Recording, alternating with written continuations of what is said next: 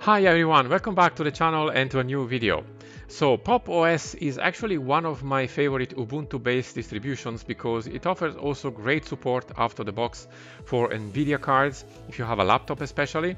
And today we are going to have a look at the new version of Pop! OS, which is called Cosmic Desktop. I'm going to go through the installer because there are some new things in there, and we are going to have a look also at the new features of the desktop. So without further ado, let's jump into the video.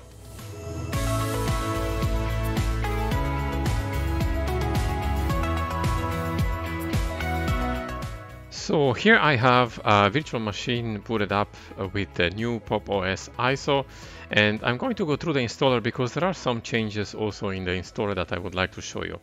So let's go ahead here and boot Pop! OS, and it's going to take a moment here to boot up the ISO, and we'll be greeted by the GNOME desktop here and also by the installer.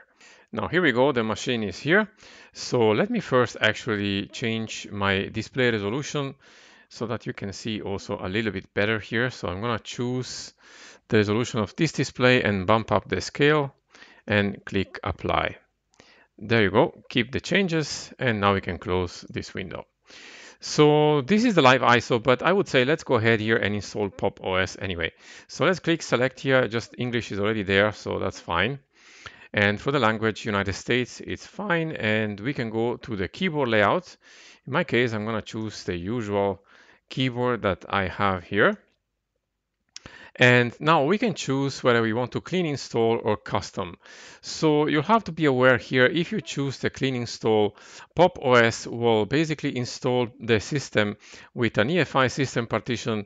There is going to be also a root partition and a swap partition, but there is not going to be a home partition. So if you would like to have that, you would have to choose the custom option here and create your partitions manually and assign also the corresponding mount points. Now I have done already a video on this on the channel, so I'm not going to do it here. So for this tutorial, I'm just going to go here for clean install and then click clean install. Now I need to select the drive. So I have only one drive here, so it's going to just use this one and click erase and install. Now this is new in the installer. We are going to actually configure already a user. So here we can change also the picture. If you don't want to have this one, we have already several in here, but that's fine with me. And I'm going to put in here the full name. Well, in this case, I'm just going to put the first name here, and the username is fine, and click next. And we need to choose a password for our user and confirm it. And now we can click next again. Now, this is going to give us some information about drive encryption. So if you want to do this, you'll have several choices. You can choose encryption password the same as the user account password, or if you don't want to have that, just leave this checked off and click set password. Now, in my case, though, I don't need to have encryption here, so I'm just going to click don't encrypt. And now it's going to go ahead and install the system. So from here on, it's going to install the system as Pop! OS usually does. So I'm going to pause the video here, guys, and I'll be back with you once the system is installed. So the installation is now done, and as you can see here, we have two options: shut down and restart device. So I'm just going to restart the device to boot up directly in Pop! OS here. So I'm just going to click this, and it's going to reboot my virtual machine. So I can go here back to full screen. And as you can see, it boots directly. We have system deboot here in Pop! OS as usual. Now I don't have Windows here or any other operating system, so we couldn't see the menu. But even I would have another operating system, I would have to adjust system deboot to display. So I've done a video about this also on the channel, so you can check that up if you want to have more information. Now let me enter here my password again. And I will have to probably again change my display resolution because we are booted up here in the machine. But before I do this, I need to go through here this welcome program. So I'm just going to click next here. Keys are fine. And so this is actually new. You can see here, this is the new choices we have for the Pop! OS Cosmic Desktop. This is the name of this release. So we can choose here between no dock. We can choose dock extends to edge, which is what we have right now. And we have dock doesn't extend to edges. So this is really a matter of personal preference, but I personally don't like to have the dock which extends to the edges. So I'm going to choose here dock doesn't extend to the edges, and you can see how it looks like. I'm going to click next. and configure the top bar. So here we can show the workspace button, which is here. We can show the applications button, which is also here. And the date and time and notification position is going to be in the center, but we can change this right here. Don't worry, we can change this also afterwards in the settings anyway. Gonna click next again. And here it's going to tell us about how we can open and switch applications by hitting the super key. It's going to open up here in the middle of the screen. I'm going to show you this in a second. And we have also gestures. Now, if you're installing this on a laptop, you will be happy to have this. I haven't tested this yet on my laptop. I'm going to do this maybe in another video, but this is good to have if you have a laptop anyway. Gestures are always useful on the trackpad. Now, location services here, you can choose whether to have them on or off. I'm going to leave them off here. And for the time zone, I'm going to go with my city and click next. And I'm going to skip online accounts for now and start using Pop OS. So again, I'm going to right click on the desktop here and change the display settings. And I'm going to select again the 4K display here, 200%, and click apply. And this one looks much better to me. So here we are on the new Pop OS Cosmic desktop. So you can see here, we saw before anyway, that the dock is now on the bottom. Now let me open up the extensions by hitting the super key here. And you can see it opens up here in the middle, this prompt here, where we can search for files or applications. So I'm going to type in here, extensions, and hit enter. And these are the extensions that comes in pre-installed in Pop OS. So we have the Cosmic desktop, we have the desktop icons, which right now are not displaying because they are actually turned off. If I right click here on the desktop and go to desktop icons settings, you can see we can show here the personal folder on the desktop and other things as well. But by default, they are all turned off. We have the Pop Cosmic, which we're going to look afterwards. We have the Pop Shell, which you probably already know. It's up here, and we can choose whether we want to tile Windows or not. We have System 76 Power. This is going to be useful if you have a laptop. You're going to be able to basically switch from integrated to dedicated graphic cards, and it's going to display usually here under the power options. Now, right now, I don't have it because this is anyway a virtual machine on the desktop. And then we have the Ubuntu app indicators, which are the small dots here appearing under the application. So this is all there is to it for the extensions. Now, if I want to change the Cosmic dock or the Pop Cosmic, once I click here on the gear, you will see I'm prompted actually to go to the settings, not anymore here in the extensions. So that means if I close this up and open up the settings here, which are already docked in the dock, I can choose here, for example, desktop, and this is going to take care of all the options I have available on this version of Pop OS. So on general, we can choose what the super key does. So right now it's opening the launcher, what we saw before, but you can assign it to workspaces or applications. The hot corner right now is turned off, which is fine for me. And for the top bar right now, we saw the options we saw before. So we can choose whether to show the workspaces button, the applications button, and where we want to see the date and time and notifications positions. Now we have also here the show minimize button, and the show maximize button here is not actually turned on. So we can choose to turn it on here if you want to. You can see we have now the plus here. Now the background is self-explanatory. Appearance, you can choose the light and dark appearance, but you cannot choose the theme here. This I'm going to show you afterwards. Now, under the dock, we can choose what we want to do with our dock. So we can enable it or disable it if you don't want to have it. Now, I chose before actually not to extend the dock to the edges of the screen. That's why I turned off. Now, show the launcher on the dock, workspaces in the dock, applications in the dock, and mounted drives in the dock. These are all options that you can turn on and off. And one option which is very important for me is the dock visibility. Now, right now it's always on, always visible, which is not really convenient for me. We can choose always hide, which is also not particularly good in my case. So what I want to do is intelligently hide. That means, of course, that when you move a window over the dock here, it's going to disappear.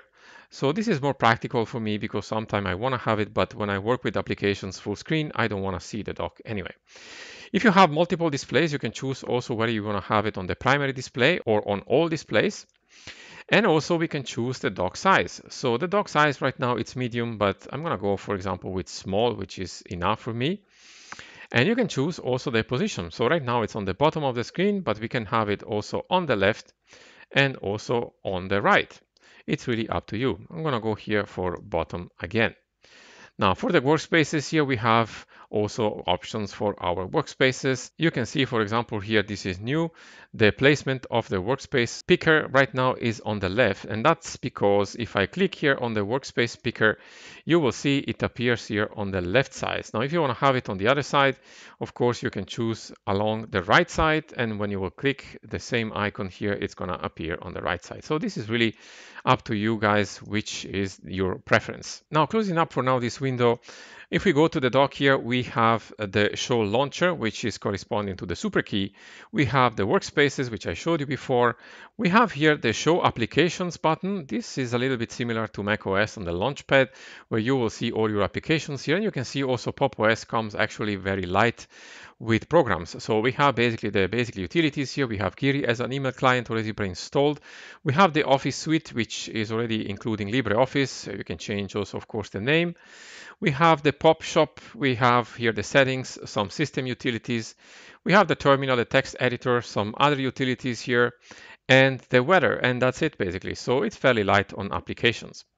Now let me get out of here. We have Firefox already here pre-installed. We have the files manager. This is the Nautilus file manager from GNOME. We have the terminal and the pop shop and also our settings. Now here in the file manager, you can see it changes slightly some of the icons. For example, I can see here on the trash, I think it's slightly different than it was before. And all in all, it looks a little bit more minimalistic to my eyes, which is nice to have for me. Now let's open up the terminal here and let's type in here uname -r. Now this is offering the 5.11 kernel, which is the same kernel available in Ubuntu 21.04. This is the latest kernel available there. So that's why we have it here also on Pop! OS, because it's based on Ubuntu. Now, one note here is that with this kernel on any Debian distribution, as I already said on my monthly install of Arch for July 2021, unfortunately, this kernel on Debian and Ubuntu-based distribution will not work on the Dell XPS 17 for the sound. You will get a dummy output device there. So if you want to have sound working there, you will have to build your custom kernel, or you will have to install an alternative kernel that is compiled with the proper software. Now, I know 5.12 is going to work, and 5.10 actually is also working, but 5.11 for some reason on Ubuntu-based distros is actually not working on that kind of laptop. I'm not sure about other LED laptops, but I've tested it on mine and it does not actually work. So let's close this window up here. Now let me open up again the settings, and you can see also, as I said before, we don't have any way here to change the theme. So why is that? Well, because actually the GNOME Tweaks is not installed by default. So we need to install that if you want to change the look and feel of your Pop! OS installation. So to do this, we can go, for example, to the terminal and type in here sudo apt update first to update our repositories. And this is going to take a moment. And there are already 13 packages that can be upgraded. So I'm going to do this later. But for now, I want to type in sudo apt install. And the package you're looking for is gnome-tweaks. And hit enter. And we can then install the package, which is fairly small. There you go. And now it's installed. So we can close this window and we can open up again here. Or we can actually search for it and type in here tweaks. You can see it appears there on the first row. We can hit Control-1 here to start it up. And now we have the GNOME Tweaks here. So here you can see the Appearance tab, which we don't have anywhere else. And here you can choose other themes if you have them installed in your system. So for example, we can choose the Advaita Dark, which is coming already pre-installed here in Pop! OS, the cursor icons, also the shell. We don't have that available yet, but we could enable this extension and then also change the shell appearance here in Pop! OS. And we can change, of course, here other things as well. Here we can change, of course, also the fonts. We can change also settings for the keyboard and mouse. We can change also settings again for the top bar startup applications. We can also change options for the title bars, which we saw before as well, Windows and workspaces. Some of these are actually the same options we saw before in the settings. Just here you have some extra ones, especially for the appearance of your desktop. So which version of the GNOME shell we have here? So let's open up the settings and go back to settings here and go back to about. And you can see here we have actually the GNOME version is 3.3.8.5. This is the same version that we have on Ubuntu 21.04, and I think it's a prudent step for Ubuntu and also Pop! OS in this case, because if you're using certain extensions, they might not be yet compatible with the GNOME 40 shell. So right now we have this dock here, which belongs to Pop! OS Cosmic Desktop. And we have, of course, the dash-to-dock extension for GNOME, but it's not yet fully compatible with GNOME 40. There are some workarounds I've seen on the extensions page, but is not yet officially available for GNOME 40. So it's a prudent step here to have 3.3.8.5. And actually, Pop! OS implemented many of the features here their own way. So that means, for example, having the workspaces here available directly on the desktop without actually squashing the desktop to see them. It's, I think, a nice touch. Of course, this is all personal preference, but for example, then here we see the desktops, and it's much easier to grab my window here and put it here on the second workspace, for example. So it's really a matter of personal preference, but I like to have these choices. And of course, the power of Pop! OS here is to have these new options and to have also the Pop shell, which allows you to basically tile your windows. So you've probably seen this already, but if I open up here a couple of windows, for example, like this, and I click here tile windows, you can see it spreads basically evenly the windows across the desktop, which is a very nice way to work if you are used to have, for example, a window manager, but you want to have also the convenience of having a desktop environment. Then we can click here again and turn them off if we don't want to have them. Now I want to show you also the usage here for the memory, and if I open up the terminal and type in here free-h, you can see right now it's using 1.4 gigabytes of RAM out of 8. So I would say it's pretty heavy on usage, but probably this is also because of the extensions. I'm not completely sure, but this is what's happening here on my machine. Now the other thing I would like to show you is if I type in lsplk.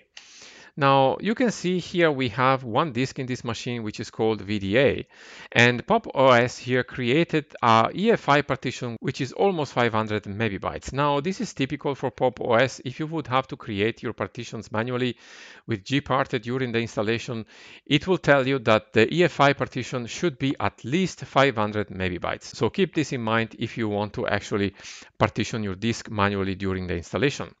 Then we are going to have a 4 gigabytes recovery partition, which is going to help us to recover our system.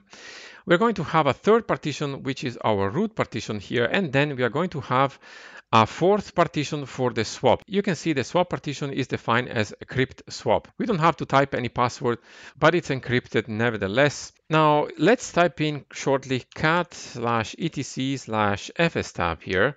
And let me go full screen because you can see better.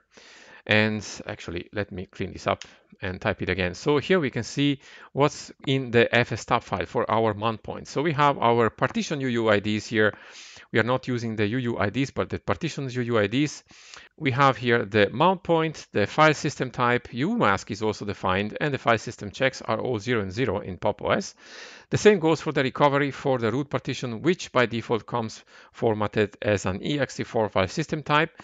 We have some extra options here. No A-time errors equal remount RO. That means by errors remount read only. And also the file system checks here 0 and 0. And we have also our swap device, which is defined with the mapper device and its own options. So this is actually a quick overview of Pop! OS. Now, Pop! OS, as I said, it's one of my favorite distributions based on Ubuntu, and I really like what they have done here with the Cosmic Desktop. Now, again, this is all personal preference, of course. It will be up to you to try it out and see if you like it. But if you're using the GNOME desktop environment and you're used to have a dock, I think you will like this implementation of the dock, and you will like also this implementation of the workspaces. Again, try it out and let me know in the comments below what you think about it. For me, Pop! OS Cosmic Desktop, it's a nice release, and I will probably test it out again on my laptop because I want to see how it plays with my NVIDIA card, even though I know it's not going to work out of the box with the sound devices, but that's not going to be an issue for me. So these are my first impressions about Pop! OS Cosmic Desktop, and if you try it out, let me know in the comments below what you think about it. So these are my first impressions about Pop! OS. I think it's a really nice distribution if you like the GNOME desktop environment, of course. And again, as I said in the intro, Pop! OS is one of my favorite Ubuntu-based distros because it also offers great support for NVIDIA cards out of the box. Now, I really like Pop! OS Cosmic Desktop. I think the implementation of certain features make the workflow, at least in my case, easier. And if you try it out, let me know in the comments below how do you like it, or if you're using it already, let me know also in the comments below why you like it. And I hope also that you liked the video, guys. If you did, please hit the thumbs up and sub to the channel if you haven't already. That always helps me out. And if you want to support my work, you can become a Patreon, or if you want, you can also donate via PayPal through my website as well. Thank you so much for watching the video, guys. I really appreciate that, and I'll see you very soon in the next one.